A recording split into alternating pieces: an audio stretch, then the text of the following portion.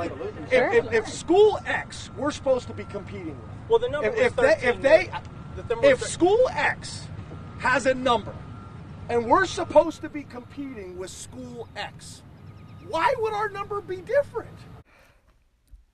Number one, isn't recruiting about getting the best players, the best talent?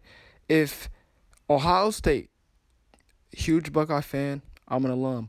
If Ohio State, if we say, Coach Day says, hey, I need $13 million, why would James Franklin then go to his boosters and say, hey, I need exactly $13 million? Well, isn't that going back to just regular recruiting? If both places are giving me $13 million, what's the difference? Ohio State's a more winning program than Penn State. No, I need 26, 27 million. You want me to go out and compete against these teams? Why don't you give me? Why? I feel like you guys should offer. We should be able to offer more money than Ohio State. Ohio State has had more success. If we're offering the same amount of money, I think the wise part would someone would go. Look at the running back position. TreVeyon Henderson's about to leave. If I'm trying to get a freshman running back to go to Penn State, and he sees that TreVeyon Henderson is about to leave, why would I offer him $100,000 and Ohio State's going to offer him $100,000, and Ohio State has a better offense than Penn State?